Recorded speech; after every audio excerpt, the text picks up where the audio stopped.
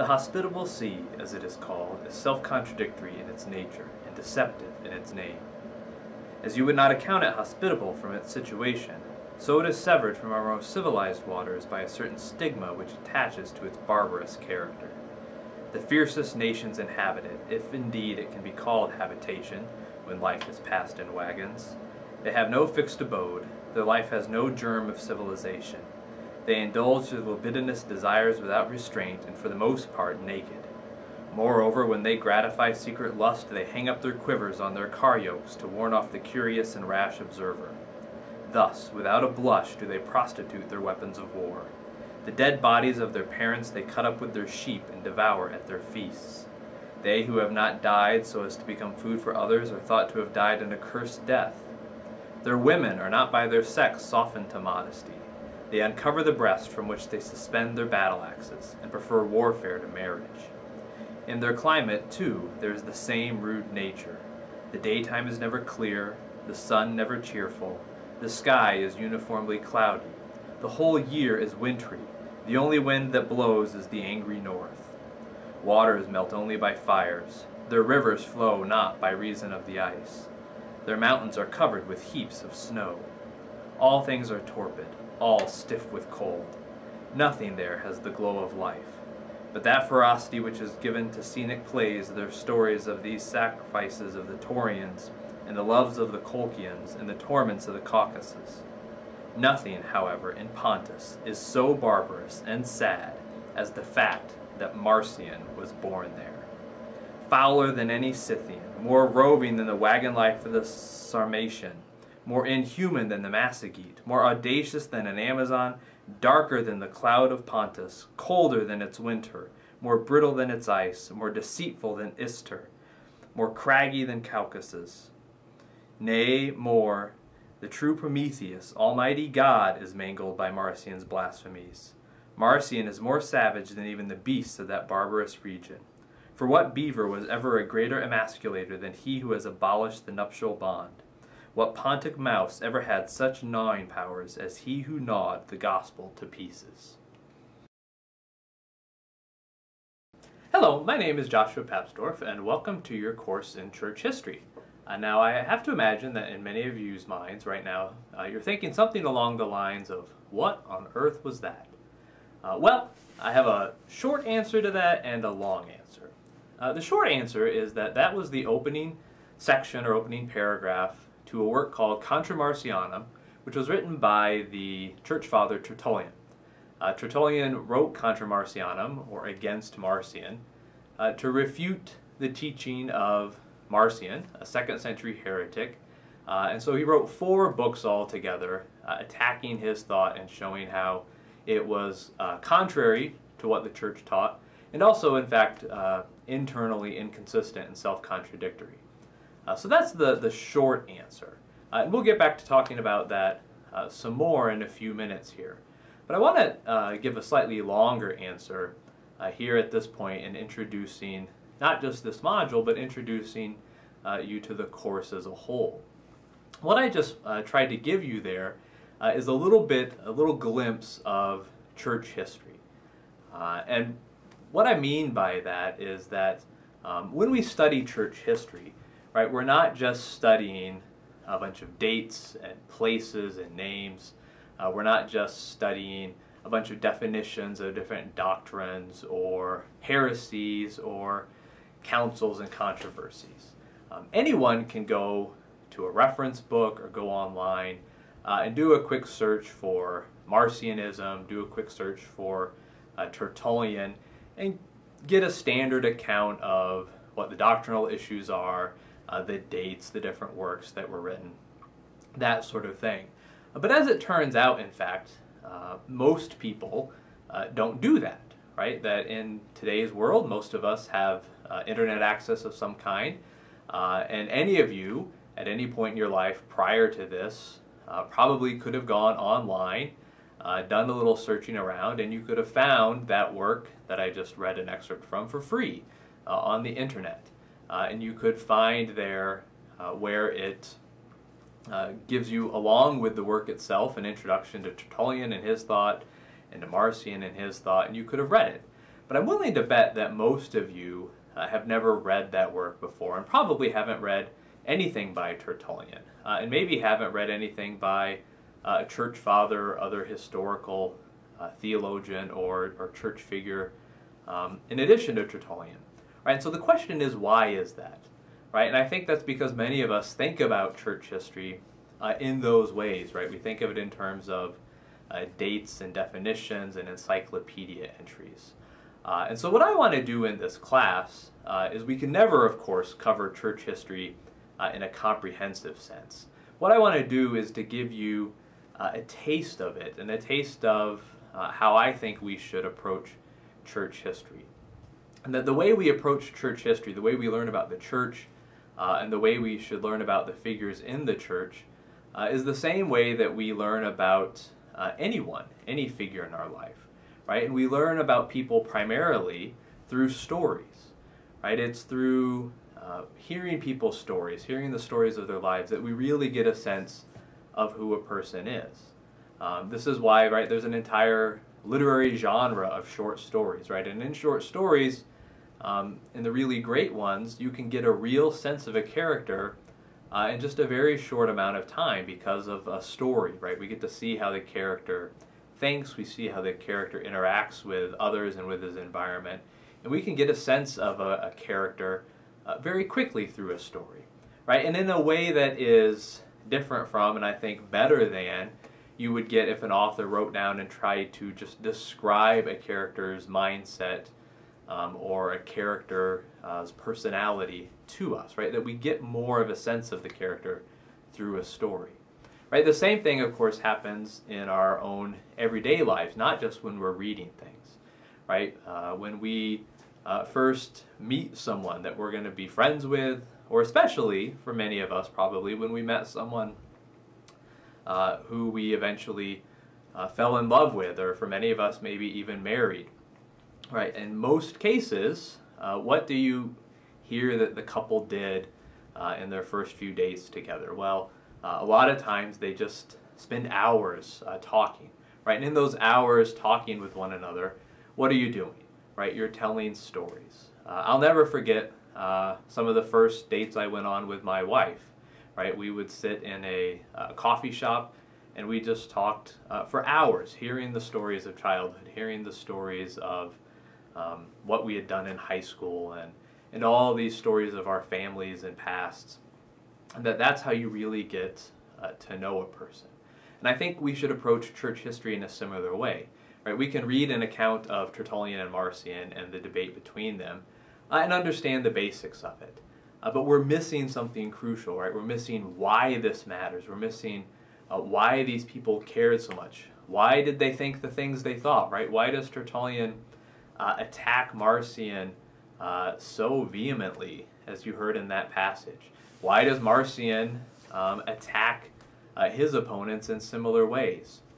Right? We need to have a sense of their story in order to understand the context, understand why this happened and why it was important.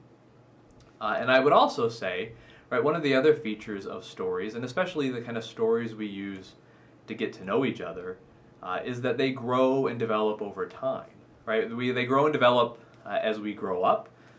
So for example, for many of you who have children, right, in the early years you read stories to them that are very simple, that are very straightforward, right? I've probably read The Very Hungry Caterpillar and Clifford the Big Red Dog about 4 million times at this point. But little kids love those stories, right? They're very simple, they're very straightforward. If there's a conflict, if there's some crisis, it's fairly minor and it's quickly resolved, and everyone goes away happy. As we get older, right, the stories change. The stories become more complex. The characters get more nuanced. The good guys aren't perfectly good. The bad guys aren't perfectly bad. There's a depth of character that begins to emerge. And sometimes the conflicts take longer, and sometimes the resolutions aren't perfect. And then, of course, once we are grown up, once we're reading, hopefully, some great literature, right, we get very complex stories. We get lots of nuance and depth and complications. And sometimes crises aren't resolved. Sometimes there are difficulties that linger on for the remainder of the characters' lives, right? And in some ways, of course, these stories aren't as fulfilling in a simple sense, but still, these are the classics. These are the stories we love because they give us better insight into real life, right? We understand the world better through reading great literature or great history, for that matter. Right? As we learn more and more about the characters, as we get the bad stories in their background along with the good, we get a better sense of who they are. Right? And again, the same thing is true in real life. As we grow up, right, we hear stories about our parents, we hear stories about our grandparents. And when we're small children, those stories are pretty simple. My kids love to hear stories about my childhood, mostly the ones involving pets causing various kinds of problems. They love those stories about misbehaving dogs and cats and what have you. As they get older, right, we will tell more stories that are more complicated that they're able to understand. And then ultimately, once you're an adult, hopefully you can sit down and have real conversations with your parents. You know, I've had conversations with my parents where I've heard stories of real difficult times in their lives. And while that is kind of hurts, it's kind of emotionally difficult, it also gives me a much greater understanding of who they are as people. And I value getting that understanding, not only because it helps me know my parents better, who I love, but also because it helps me develop as a person too, right? If all we ever hear are the happy, positive stories where everything is quickly and easily resolved, what do we do in our own lives, right? When we encounter difficulties that seem to drag on, that there's no quick and easy resolution to. And so all of this, I think, ultimately ties into and is similar to the way I would approach church history. That as we grow in our faith, as we grow in our understanding of the church, right, we should be doing something similar, right? We should be getting more stories. We should be getting more complex accounts of the church's history. We should be even looking at the periods where there were real difficulties, real mistakes are made, there's real challenges, not only so that we can better understand and love the church, which we ought to, but also because this will give us better ability to deal with issues in our own day. Right? As one of the things we're going to see as we go through some different episodes in church history is we will see that there are real struggles, that things take sometimes hundreds of years to resolve controversies. We will see that in some cases church officials don't necessarily do the right thing, at least not at first, and that there are real challenges and mistakes that have to be overcome. Now, of course, again, this is going to be difficult. This is going to raise some hard questions. But in the end, I think we'll have a better understanding of the church, and it will also equip us when in our own lives we encounter the same kinds of problems. Right? Because what we will see is through all this messiness, through all these difficulties, ultimately, miraculously, I would say, in a very literal sense, the church emerges. The church remains whole. The gates of hell do not prevail against it. Right? That there are controversies where it looks like it couldn't possibly turn out well, but in the end, it does. Right? And I think this can again be very important message for us to understand in our own lives when we see some similar challenges, some similar difficulties with no clear resolution in sight. We can know, in fact, that this has happened before and that God manages to always bring the church through and to bring it through in a way where it's more developed, stronger than it was when it entered into the crisis in the first place. Now, as we look at the different stories that are going to make up our course together, there are going to be some kind of key themes that emerge throughout these different controversies and that are going to tie it together and are going to provide a sort of basic understanding of church history and the development of doctrine to kind of ground and supplement your understanding of these specific stories. And there are going to be some central themes, some key themes that come up time and time again in the different controversies that we're going to look at. And now we're going to see that, of course, as we go through these different controversies, as we go through the course together. But even here at the beginning, I think it might be helpful to just lay some of these themes out so that you have in mind what to be looking for, what some of the key things are going to be showing up as we go through these different controversies. So for example, one thing that is going to come up in practically every doctrinal controversy we're going to look at is the question of how ought we to interpret Scripture. One of the things that is striking when we look at excerpts from different primary sources as we go through these different controversies is how prevalent scriptural citations are. Whether we're looking at Tertullian or Augustine or Aquinas or works from John Henry Newman or even things in the 20th century, we're going to see time and time again, of course, citations of Scripture. And so in many ways, all of these different doctrinal debates can be seen as debates about how to properly understand Scripture. And we are still using today essentially the same scriptures, the same authoritative texts that were being used 2,000 years ago. So it gives us a continuity, and it also makes the debates that they were having 2,000 years ago relevant to us today, because we are still needing to make sense of these same scriptural sources. So how to interpret the Bible is always going to be an issue that comes up in these controversies. Closely tied to that is an understanding of the body and of bodily life and existence. And one of the things that we see in Scripture, if you just pick up the book and start to read it, is how bodily it is, how really connected with the nitty-gritty of life it is. And this is something that we as Christians may not always really appreciate. If you pick up the key texts of some other religious traditions, this isn't necessarily the case. There can be a much greater focus on the mind and meditation and really escape from bodily existence. Whereas in the Christian tradition, from Genesis on through Revelation, there is a real embrace of our bodily existence as human beings. But of course, just like with Scripture, this is always controversial. This is always problematic. How do we understand this bodily life? How do we understand suffering? How do we understand the tension that there seems to be between pursuing spiritual things and bodily day-to-day existence, right? If I'm busy eating or worrying about eating, how do I also contemplate God? And so, again, along with Scripture, there's always going to be controversy and debate about how do we understand bodily things.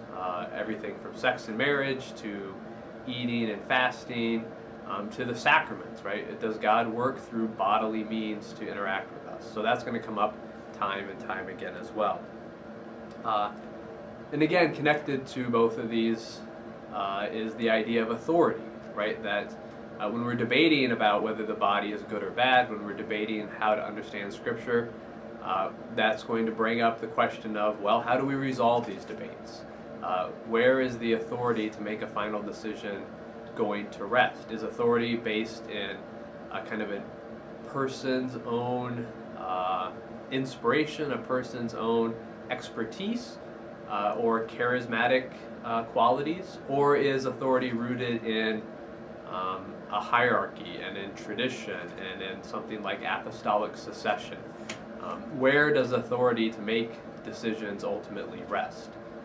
And again, that's going to run from Marcion and Tertullian all the way through, of course, to the Reformation and into our own day. So again, this question of who has authority and how do we make final decisions is going to be a perennial one. Now, when we're debating the body, when we're debating Scripture, when we're debating authority, in all of these different things, we're going to see heresies come up from time to time, right? And these heresies tend to recycle, so in a slightly different form, we'll see the same heresy cropping up over and over again. But one of the things that we'll see as we look at different heresies is that there's a tension, there's a paradox when we look at heresies, that heresies are not usually somebody setting out to become evil, right? Nobody sits down and decides, hey, I want to become a heretic. What happens? Why are all these heresies cropping up? And a lot of it has to do with the inherent tensions and paradoxes within Christian belief, right? That we do have a lot of different topics, different areas where there's a tension, right? We have body and spirit. We have faith and works. We have God is three, God is one. Jesus is human, Jesus is divine. And in all of these different areas, there is this tension that we have a tendency to want to simplify things, to clarify things, right? And this is how theology works, right? That what we're going to see as we go through 2,000 years of history is that theologians in the church are looking to clarify and to explain what it is we believe, and that's a good thing. But there is always a tension, right? And if we try to explain things too completely, if we try to make things clear and understandable and fit into a nice system, we can often go too far, right? And that's basically what's going to happen in all of the different heresies we're going to look at. Nobody sets out to do evil, to be a heretic. What they do is set out to clarify something, to explain something. But what they end up doing is taking something that has an inherent tension built into it, and they oversimplify it. They make it fit with their understanding. And in the process, they end up distorting the faith and removing something essential from it. So if I'm going to determine, yes, there are aspects of bodily existence that are bad and problematic and that work against true spiritual living, there is truth to that. But if I take it too far and just decide, well, it seems clear to me that there's not any good in the body at all and that the Christian life should be solely about the spirit, if I make that move, it gives my position a lot of clarity, right? I end up not having to say, well, the body is good and the body is bad, and how do we balance that? I'm just going to say the body is bad. But in the process, I'm jettisoning a whole aspect of our faith, and I'm going to end up, basically, I'm a heretic, right? And this is what happens in all of these different heresies that we're going to look at. So there's always going to be a tension, and there's always, in the heresies and the controversies, somebody who's trying to resolve that tension in a way that doesn't really capture all the different aspects of our faith. So that's something we will see time and time again. Kind of building on that, another thing that we're going to see, that we're going to end this module with, is the fact that every time one of these controversies is solved, every time there is a clarification or a response to one of these heresies or controversies, it's always going to prompt more questions, right? So to give you a little teaser here of the end, Tertullian is going to argue against Marcion that we ought to keep and maintain the Old Testament, but that's going to prompt a question, right? Because there are aspects of the Old Testament that are difficult to deal with. So this is just going to prompt the question of, okay, if we're going to keep these aspects, keep these books, how are we going to deal with these texts, right? So there's always going to be a question that is prompted by whatever answer we give to a heresy, right? We're never going to reach the end. We're never going to finally understand everything about God and our faith and our relationship with God. Okay, last couple of themes here. Shifting gears a little bit, when we talk about these doctrinal debates, when we talk about these controversies, these heresies, as I've said before, there's a tendency to kind of fall back into philosophy or academic terminology, and we can end up oftentimes making these very academic debates.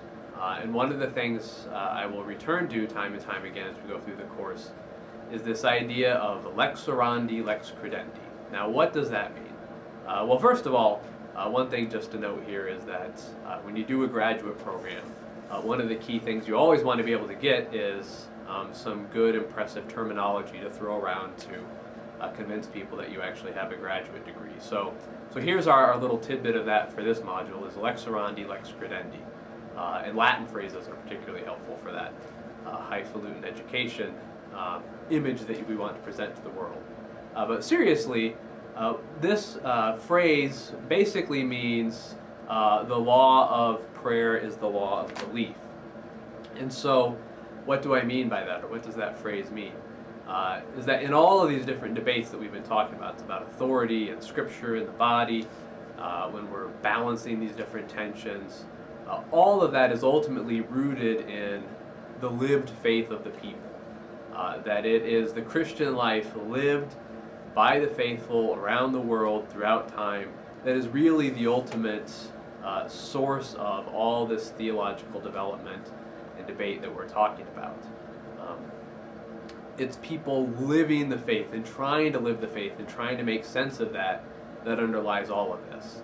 Now, how is this important? Well, one of the key ways this is going to be important is that there are going to be different answers proposed in these controversies.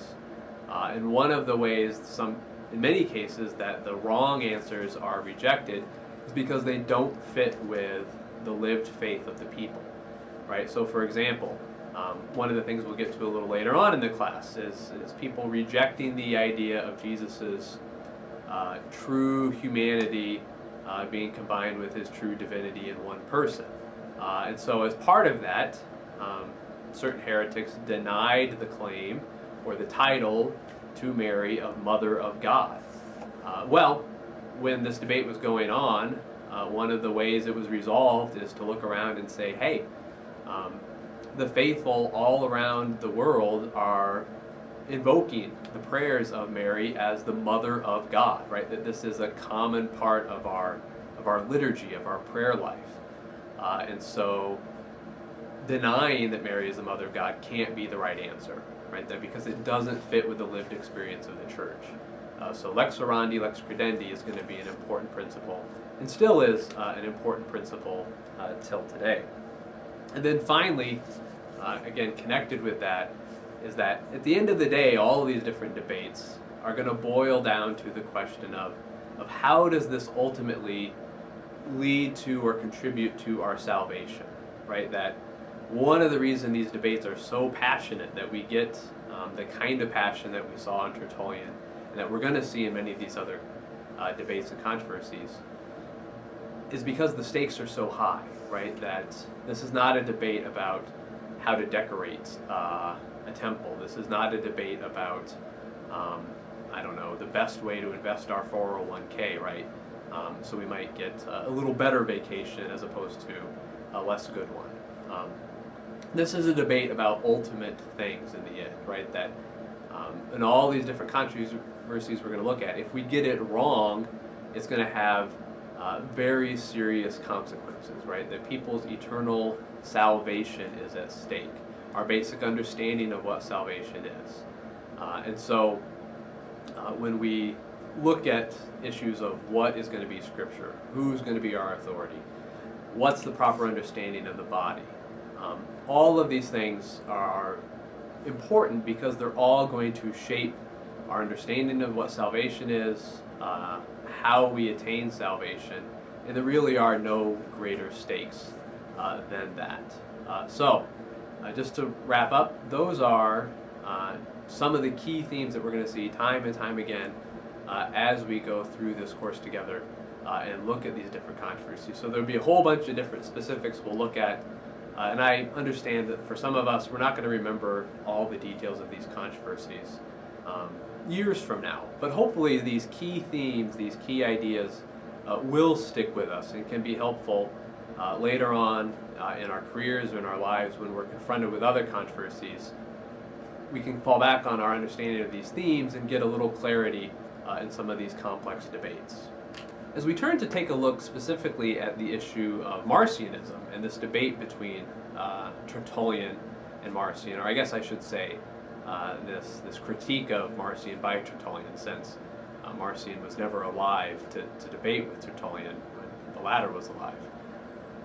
One thing to just be aware of and to emphasize here is that, you know, this debate in some ways is very focused on some of these themes that we just mentioned, right? So it specifically focuses on the question of Scripture, right? What is going to count as Scripture? And specifically, we're going to count the Old Testament as authoritative Scripture. And it also addresses the question of the body, right? That Marcion is going to, along with rejecting the Old Testament, reject the goodness of the body and physical reality. And in some ways we tend to look at Marcionism as a debate about these things, and therefore, you know, that's how we're going to understand it.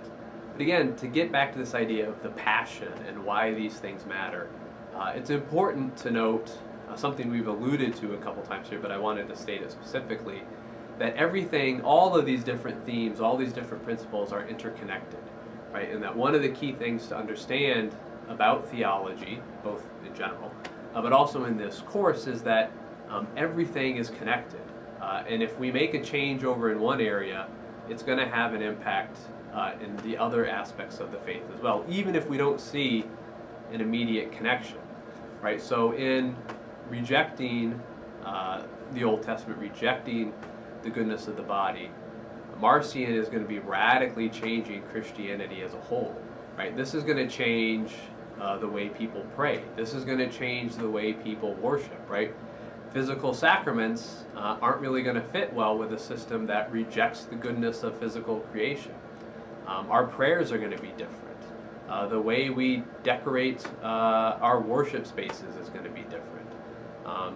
The way we live our day-to-day lives is going to be maybe radically different. Our understanding of what our goal is, what is salvation going to look like, is also going to be radically different, right? So that in looking at some problematic Old Testament passages and deciding to reject them, we can't just take that decision and isolate it. That it is going to have repercussions and consequences that stretch across the faith. And so it's important to keep that in mind when we look at this debate, and then also as we look at all these other controversies that we're going to address throughout the course. So then what are the specifics of this controversy of Marcionism, this controversy between Marcion and a number of church figures, but most specifically in our case Tertullian? Let me explain a little of the background for you. Marcion, he was an early Christian. We think he was born somewhere around 85 to 100 AD in Pontus, which is part of modern-day Turkey, and that's the region you heard so lovingly described by Tertullian at the beginning of our module. Marcion was the son of a bishop who was also a wealthy ship owner. Again, lest you immediately think something is weird there, in this phase in the church's history, clerical celibacy was not a requirement. So it was not unusual for there to have been a married bishop at this point. So he's the son of a bishop, he's quite well-to-do, and he travels at some point or another to Rome, and he starts teaching there. And again, not that unusual, right, for a wealthy Christian to be able to travel around the Mediterranean a bit, and if you're going to go somewhere and set up shop and teach, Rome seems like a reasonable place to head. And so he's teaching in Rome around 135 to 140 AD. Now, he's there for a while. He makes, in addition to teaching, we think he made a significant monetary contribution to the church in Rome. But it wasn't too long until some problems crept up. And so Marcion was excommunicated by the church in Rome, and his money was returned to him because they quickly discovered that what he was teaching did not fit with the faith as they had received it and as they understood and lived it. And so he spent the rest of his life after that excommunication from Rome traveling around, continuing to teach and spread his version of the faith until he died somewhere around the year 160. So that's basically who Marcion was and kind of a brief synopsis of his career. So what is it that he was teaching? We don't have Marcion's works. Most of what we have of what Marcion taught we get from his opponents, right? From things like Tertullian's work. But we can pretty clearly determine some of the basic aspects of his teaching. Obviously, as I mentioned before, he rejected the authority of the Old Testament, right? So Marcion does not accept the Old Testament as authoritative. He thinks it's true in many ways, but he doesn't think it's spiritually authoritative for Christians, right? He thinks Christianity has a higher, superior source than the Old Testament. So instead, Marcion develops his own canon, right? And one of the things that Marcion is important for, excuse me, is he is the first Christian to develop a defined canon, right? That is an authoritative set of books. So for Marcion, the authoritative texts are a modified version of Luke's Gospel and a modified version of the collection of the Pauline epistles. So for him, it's going to be Paul and Luke with some key modifications that he's made that are going to be the authoritative texts. Now, going back to this idea of a true but not authoritative Old Testament and then his authoritative Luke/Paul, those are going to relate to the two gods in Marcion's system, right? So in Marcion's belief system, there is a God of the Old Testament, and the Old Testament is true, but it's describing an inferior and in fact an ultimately evil God who is the creator of the world, who is the one that interacts with Israel throughout the Old Testament.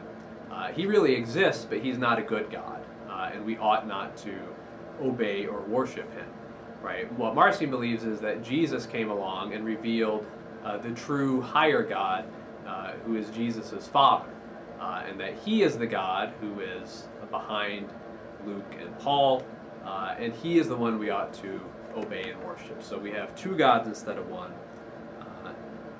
The Luke-Paul scriptures instead of the Old Testament and the whole New Testament. Now, along with this dichotomy that he's drawing in Scripture and between the good and bad gods, he also, as I mentioned before, rejects the body, right? So for Marcion, bodily existence is inherently bad, is inherently evil, because it is associated with this evil creator God. And it's the life of the spirit, the life of the soul, or the mind. That's what is good, and that's what we ought to pursue and focus on in our attempt to be united with Jesus' Father, the good God. So again, these are the key features of Marcion's belief system, at least as we can understand it from the works of the people who were arguing against him. Now, it's easy to run through this list of the aspects of Marcion's belief system and kind of, again, break it into these bullet points and explain these are what things he taught, and then we can move on to why these things are wrong. But one of the things that I think is important that I want to try to do in this class that I think many times we either kind of abbreviate or just skip altogether is to think about, why is it that Marcion held this position or held these positions, right? Again, as I said before, nobody wakes up and says, hey, I really want to be an arch heretic that people are going to talk about and kind of spit on the ground afterwards for the next 2,000 years. Marcion wasn't seeking to lead souls to damnation, and certainly probably not to send his own soul to perdition. So why is it that he taught the things he taught, right? Well, one of the key things to remember in all these different controversies we're going to look at, or at least many or most of them, is that Marcion is not reacting against a clearly defined set of church teachings in the way that we have them today, right? So there was not a defined Christian canon at this time, right? There was no authoritative list, right? When the scrolls were passed around or the codices from church to church with these traveling missionaries, you didn't flip it open and find this nice, neat list of books that are authoritative on the opening page like we would have it today, right? There was no defined canon. So when Marcion says, look, I'm going to only use Luke and Paul's epistles, and with these little additions or subtractions rather, he wasn't rejecting a previously defined canon. He was the first one to do it. When he rejected bodily existence as good, when he rejected things like marriage as good, again, there was not a catechism where he was going and saying, oh, well, I'm not going to accept these bits and these bits and these bits. Again, there was not a defined church position, at least in our modern sense, on these issues, right? So one of the things to keep in mind as we look at these figures is, in many cases, the reason we have clearly defined church positions on these different issues is because these controversies happened, right? It's the heresy, it's the controversy that provokes definition by the church. And so usually these initial figures that we're looking at are not rejecting a defined position. What they're doing is taking a position that others see as rejecting an implicit, assumed position of the church that then has to be explicitly spelled out. So that's one thing to be clear on. Right? The other is to acknowledge that Marcion is doing some things, or is prompted by things that might actually kind of make sense when you think about it, right? That's when we look at the Old Testament, just like Marcion did 2,000 or so years ago, right? There are passages that are going to seem irrelevant, right? And I think for any of us who've ever tried to do the read through the Bible thing, there are going to be passages we hit in the Old Testament that we can think to ourselves, why on earth is this here, right? How could this possibly have any relevance for me? We read in Genesis that, Abraham went and sat under a tree. Well, that's wonderful. I'm glad Abraham sat under a tree. But how on earth is that little bit of information relevant to me as a Christian 2,000 years ago, or 2,000 years later rather, in an entirely different half of the world? It doesn't seem relevant to us. Some of it seems incompatible with Jesus, right? That we read these passages in the Old Testament where enemies are cursed, where hellfire and perdition and all kinds of calamities are called down upon the heads of our enemies. How do we square that with passages we read in the Gospels where Jesus teaches us to love our enemies, to turn the other cheek? This doesn't just seem like an irrelevance, it seems like something that actually is contradictory. And in fact, there are passages in the Old Testament that will just seem patently unjust, right? When the people of Israel are commanded to wipe out an entire race, an entire group of people, how can we reconcile that with our belief in a God who is ultimately just? These are real difficulties. These are real challenges. So Marcion is, again, not just setting out to be heretical. He's not just setting out to be difficult. He's looking at these passages, and his response is, we can't fix this, right? This is not something that is a valid tension in our faith. This is something that we need to get rid of. And then, of course, what happens is, once you make that decision to reject the Old Testament, that's going to have consequences, right? And that's going to include rejecting the God of the Old Testament. It's going to include rejecting the bodily creation that was made by that God, and so on and so on and so on. And so Marcion is going to be reacting to these very real difficulties, but he's going to do it in a way that ultimately is not going to work for maintaining a coherent Christian faith. And that is why Tertullian and the church as a whole is going to end up rejecting him. Let's turn to Tertullian then. Tell a little bit about who he is. Tertullian, as I said before, is not a contemporary of Marcion. He comes along a generation or two later, and we think he lived basically from around 160 to 225 AD. Now Tertullian is the first significant Latin theologian. So prior to him, this is still pretty early in church history, right? When we talk about the church fathers, most of them are going to come well after Tertullian's time. But there had been a few other important church thinkers between the New Testament and Tertullian, but they had all been Greek. Tertullian is the first one to come along writing and speaking in Latin, who really makes some significant contributions to the development of Christian thinking and theology. In particular, one of Tertullian's most important contributions is he's really the one who first comes up with the term of Trinity, or Trinitas, to talk about God being three in one. And so that alone would make him fairly significant. But he does quite a bit beyond that. He, as we've seen, right, is a very vehement defender of the Orthodox faith against Marcion and against other early heresies like Gnosticism. And so he wrote a lot of books defending kind of Orthodox beliefs, particularly about the goodness of the body and bodily existence, against a lot of heretics who denied that at the time. We'll talk more about Gnosticism in the next module as well. And so Tertullian did a lot of important work for the church. Now, one of the things I think that's important for us to mention and to understand is that Tertullian's history and status is a little more complicated than that. And if you look, for example, in your McGrath book, it talks about Tertullian.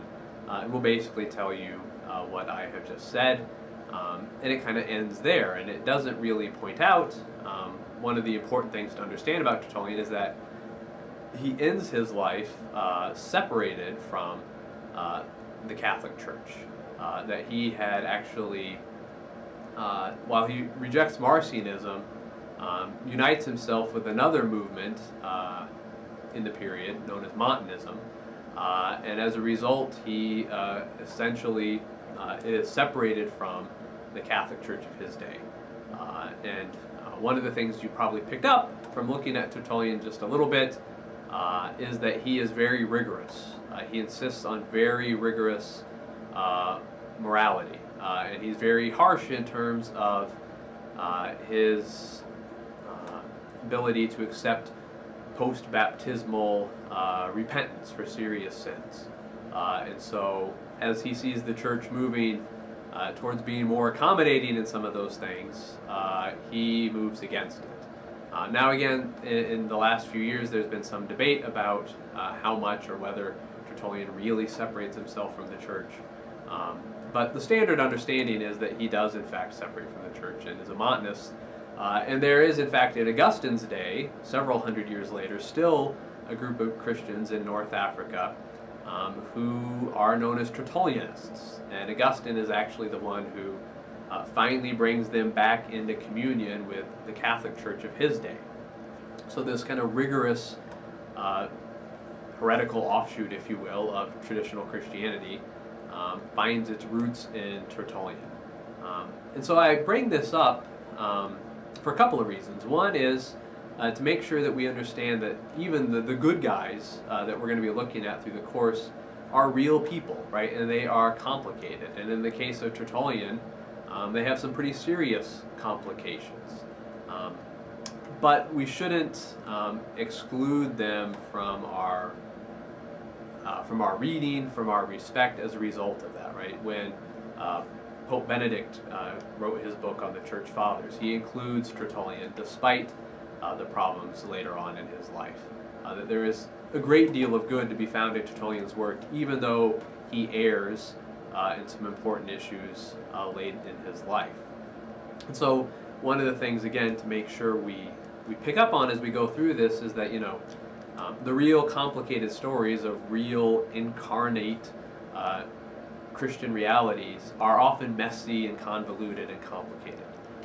And God can even use flawed people, flawed figures like Tertullian, to do great good and important work for his church. So that's just an important thing to keep in mind as we look at Tertullian and his response to Marcion and his work as a church father.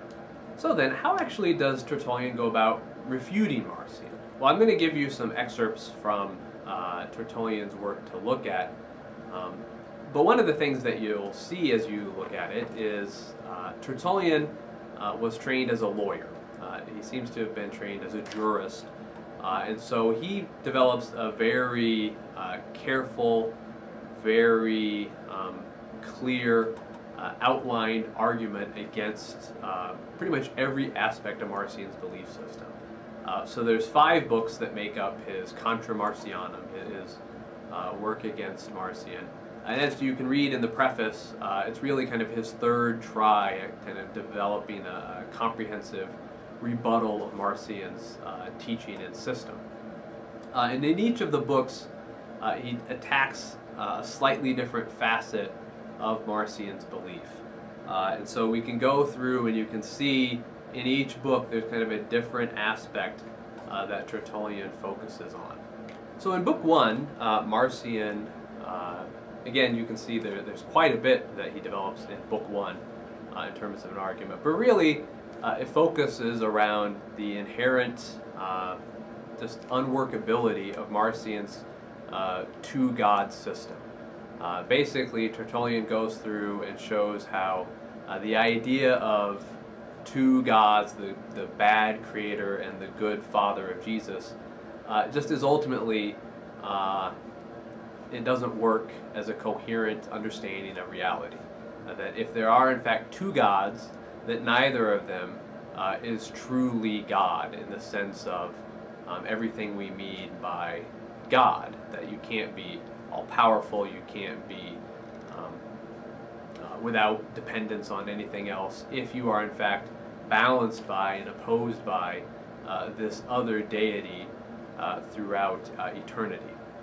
So we can go through and look at that, and you can see for yourself kind of how carefully and meticulously and at great length Tertullian really shows how that sort of a system ultimately won't work. Then in Book 2, Tertullian moves on to show how a god can't be only good or only just, right? He has to be both. And one of Marcion's critiques of the God of the Old Testament is that he is punishing people all the time, right? And we read, you know, God smiting this people, smiting that people. And for Marcion, he just doesn't accept this idea, right? That the God of Jesus is this kind, forgiving God and wouldn't be doing those sorts of things. And again, you know, one of the things I mentioned before is that these heresies are perennial. They're always going to come back to us. And so I think for many of us, this should sound very familiar, right? It's a very popular idea in today's world to say that God would never really punish anyone, that he's only loving and forgiving. Punishment is just some sort of weird thing that talks about in the Old Testament, but we don't really believe that in the modern world. Well, Tertullian goes through and shows how, again, this idea just doesn't really make any sense. That for God to be truly good, he must also be just. And any God that's truly just is also going to be, in fact, good. Moving on to Book 3, again, in all of these books, there are other things that are brought up, but there are some central themes that run through each of the books. So in Book 3, that central theme is to look at the connections between the Old and New Testament, specifically all of the prophecies that point to Jesus. Right, and so one of the things that Tertullian pointed out in the previous couple of books is the idea that Marcion's God seems to just show up on the scene, if you will, with the coming of Jesus. And so Tertullian asks very mockingly in many places, you know, well, where was this God for all the rest of history up until Jesus? And so, again, here in Book 3, then he shifts a little bit and argues that if Jesus just appeared out of nowhere in Palestine around the time of Caesar Augustus, you know, that doesn't really have the kind of ultimate import that the Christian understanding does, right? Because this Jesus just shows up. Whereas in the Orthodox understanding, Jesus fits into a kind of comprehensive divine plan, that there are the prophecies leading up to and pointing to Jesus, pointing out his significance, showing how God is leading up to this point, and that there's a coherence that sort of ties together all of history around this central figure of Jesus in the Orthodox understanding, right? And Tertullian says for Marcion's system, when Jesus just shows up and does this miraculous stuff, well, it might be an impressive show, but it doesn't have that ultimate kind of comprehensive meaning that Jesus does if he lies at the middle of the Old and New Testaments, right? Jesus' significance stretches all the way back through history and forward into the future, whereas for Marcion, it's only beginning with Jesus and moving forward. And Tertullian says that just doesn't ultimately make sense.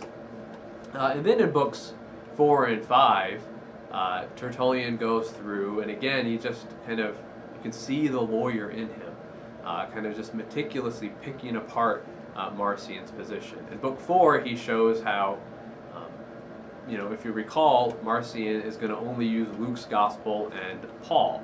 Well, in Book 4, he takes Luke's Gospel, and he goes through and shows how even with Marcion's edits to it, Luke's Gospel doesn't fit Marcion's beliefs, right? And specifically that Luke's Gospel is intimately connected to the Old Testament, right? That there are all kinds of allusions and connections with the Old Testament that we find in Luke's Gospel. And there are all kinds of affirmations of the good of creation, the good of bodily existence, even in Luke's Gospel, right? Marcion had focused on Luke's Gospel and on Paul in edited versions of them in order to kind of keep out as much as possible positive references to the body, positive references to creation or to Jewish history. But it's not really, you can't do that. If you keep any significant amount of the gospel, you're going to end up with still having positive references to the body, positive references to the Old Testament or Jewish history, because that's the way really God made it all to work. And so Tertullian shows how even Marcion's edited version of Luke doesn't fit his beliefs about the Old Testament and physical creation being bad.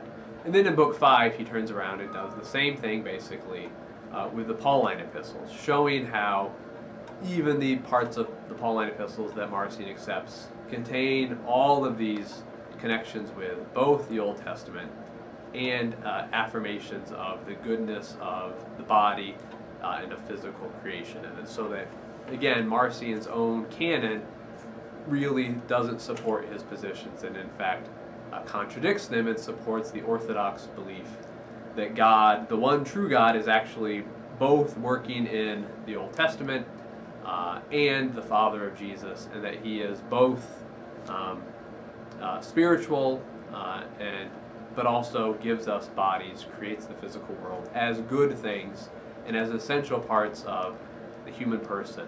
And of course, this all wraps up with an affirmation of the resurrection of the body, right? That just as Jesus was resurrected bodily, so the goodness of bodily creation is kind of ultimately affirmed in that. And that is true as well for us as Christians, that we too will be resurrected as Jesus was, and will be bodily resurrected. And again, as I said a while back now, all of these controversies are ultimately going to boil down to salvation.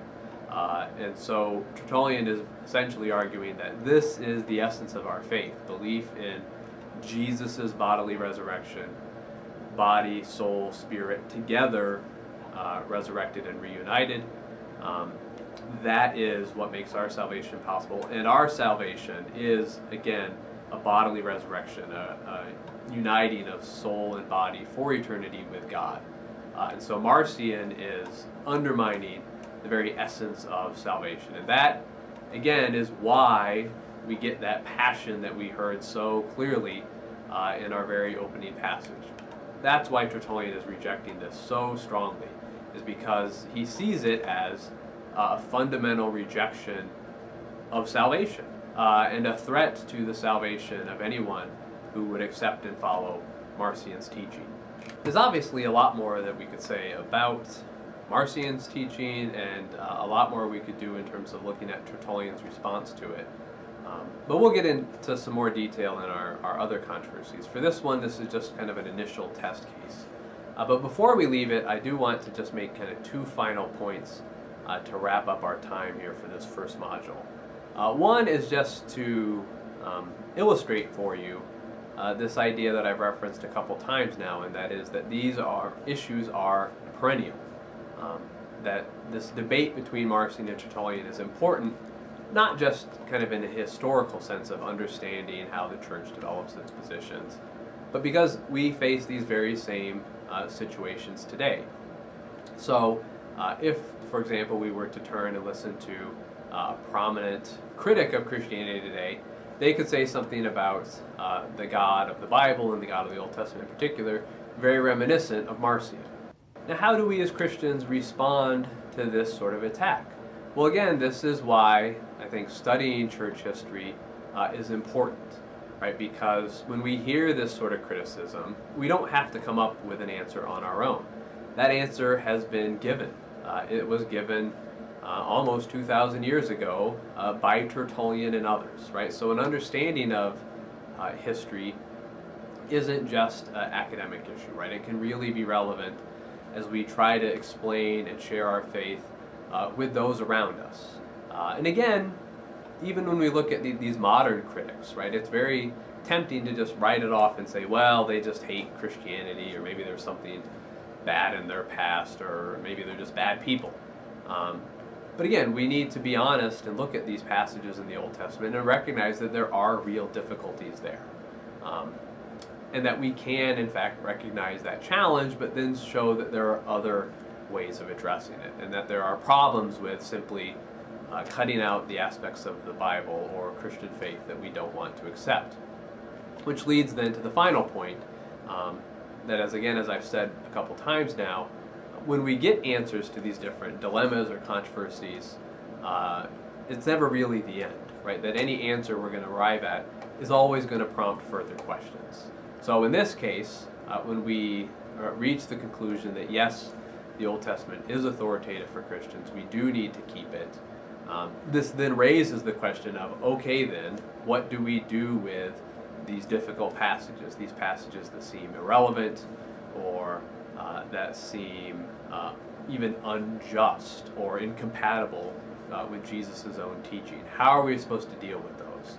And that's then going to lead us to our next module, when we're going to look at the controversy surrounding the heresy or heresies known as Gnosticism. And the Gnostics, generally speaking, accept the Bible, but they're going to interpret it in a whole host of different ways. And so our challenge in the next module is, once we have a set of scriptures, how is it that we ought to interpret them? Who's going to make the kind of final authoritative decisions? How are we going to view the body? All those different issues that we've looked at are going to come up again just in the next level of the discussion. So there's always more to discuss. There's always more to understand, which is a nice segue into leading you all on to take a look at the discussion boards and give your own answer to some of the questions I will pose there, and discuss and talk amongst yourselves. And hopefully through all of that we will arrive at some answers, which will then lead us, of course, on to more questions. So for now, we will wrap it up, and I look forward to hearing your thoughts on all of this on the discussion boards.